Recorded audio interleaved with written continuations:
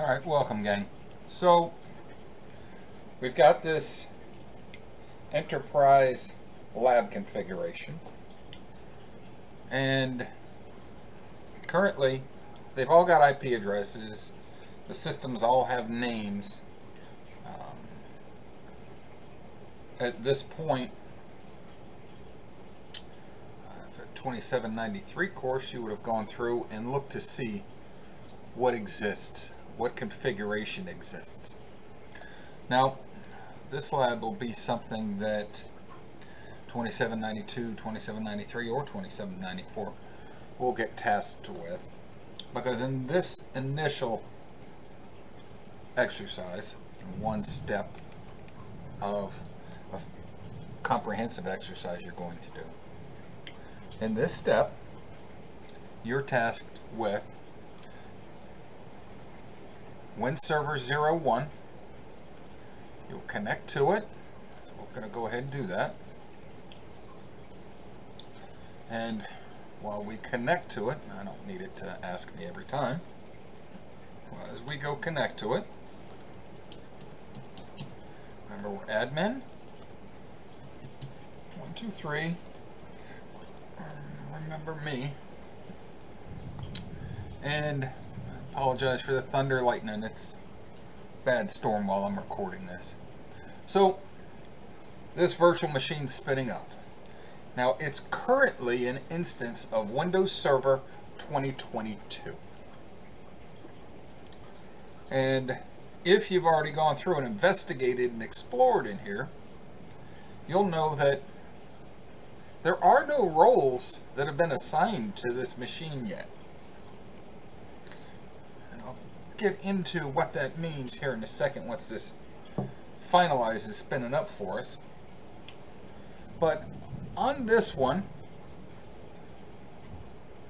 yes, I want it to be discoverable by other machines because I want them to talk to each other. Now, the first thing that you have to do in here, once it spins up, like I said, is we're going to go look at our local server. All I did was click on local server. I could have done it up here on the nav bar. I want to change the firewall setting, so I click on Defender Firewall. And I turn off firewall there. Yes, I want to turn it off there. Now back up, and then I go to the domain side and I want to turn the firewall off. That's for now. We'll may or may not deal with that later on, but this is just so that we can have these things talk to each other when the time comes. So now private's on, but the others are not. We see that the name of the computer has already been assigned when server 01.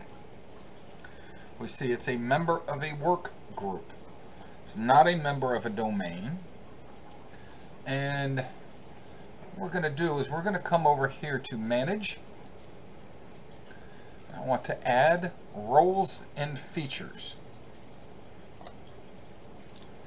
I don't need to look at this every time. This is just essentially all this is saying is you better make sure you know what you're doing before you go down this path. That's the most basic way of wording it. This is them saying you better know what you're doing before you go changing things, because once you've changed things, they can be very difficult to fix mistakes if you did something incorrectly. So always be prepared for what you're going to do. And what we're about to do, we're not digging too deep, so it's not going to be very risky. We just click next, and we want role-based or feature-based installation. We're not going to do something over the network as a virtual machine. We're doing this role-based.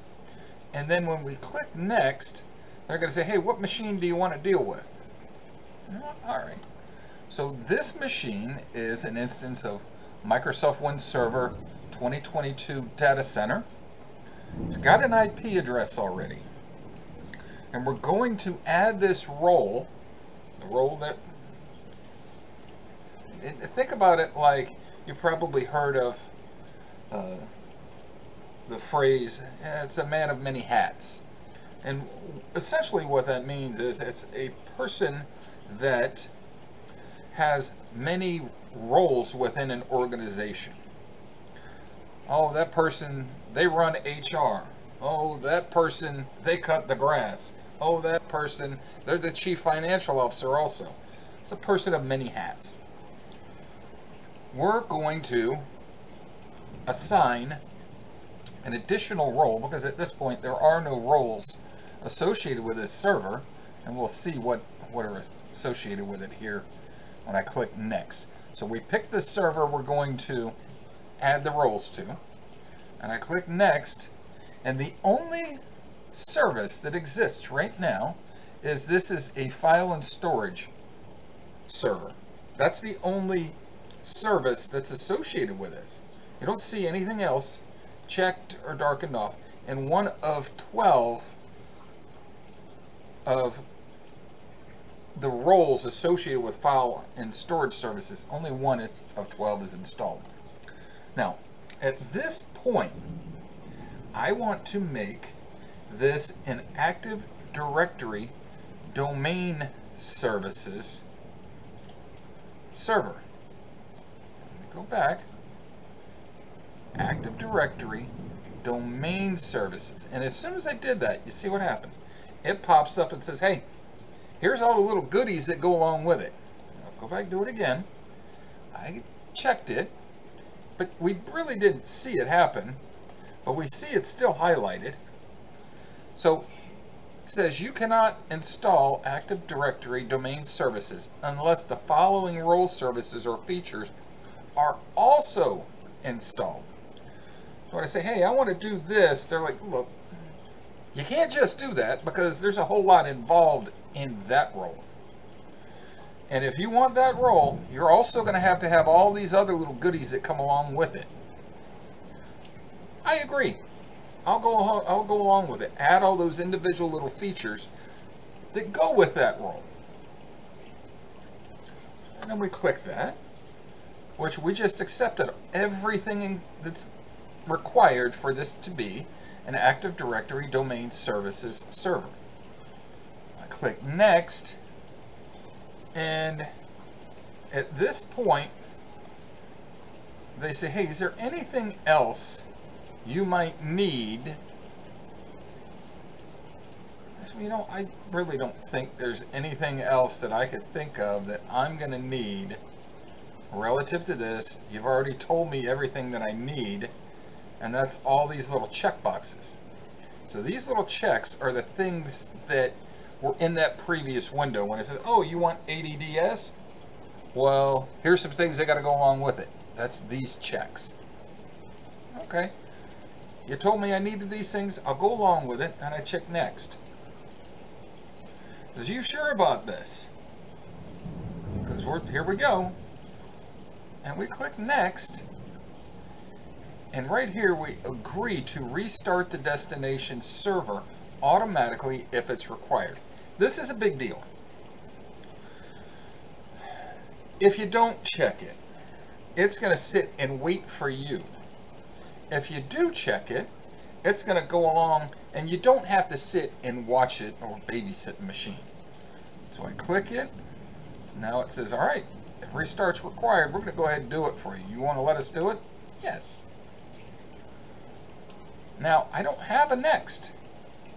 At this point, the only thing I've got left is, let's do it. We just walked all the way down through this. Now we click install. It'll take a few minutes to go through and do what we've got to do. Now, this installs the role. Now, it doesn't, think about it this way. It hires you for the job, or hires the server for that job. It doesn't give them everything that it needs to do the job. That's something you've got to go back and deal with some other things after the fact. But at this point, all we're doing is making this server an Active Directory domain server. Once we get through with this, we'll have another video ahead that'll be making this server a domain name server. And then, well, maybe we can make this a DHCP server. We may or may not. See how it all plays out with what we've got in the step-by-step that we've got to cover for the objectives in this course. So first and foremost, we're going to do the ADDS, and then from there, like I said, we're going to go over and do DNS next, and that'll be on the next video. I'm going to pause this because you don't need to watch the bar move, and I'll come back when we reach the end of it. Okay, so we got through that. Now, you didn't have to watch it go all the way through, or I didn't make you watch this video to go all the way through. But before we do anything else, something you need to do for this lab is to grab a screenshot of what you see here. So on your computer, capture a screenshot of this. This is the deliverable that you need for one of the deliverables for this Active Directory setup. Okay, so there's the first screenshot you need. You'll close it, and then I want you to come back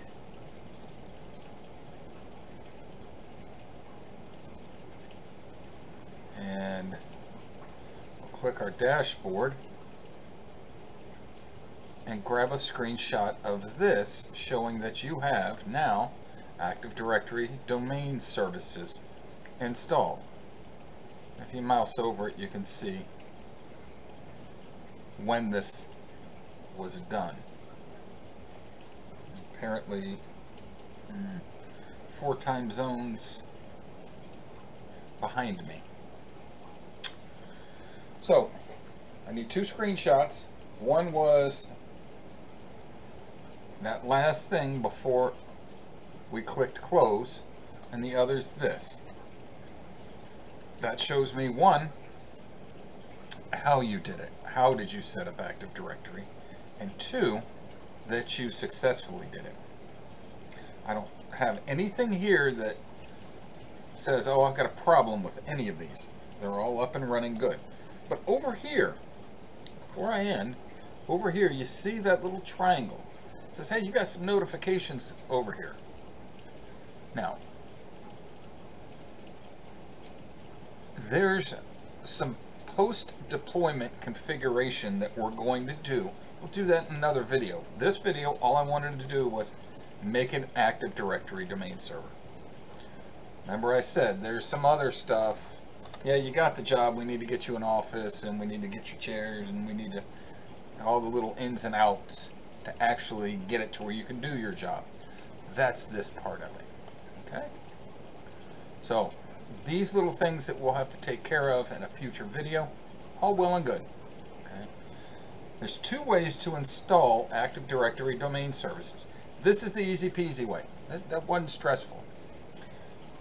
2793, you're going to have a task. You'll have another video, and the other machine, that's Server02, you're going to create this same role on 02, but you'll do that using PowerShell. But that's going to be another video for 2793. All right. So I'll see you in next video.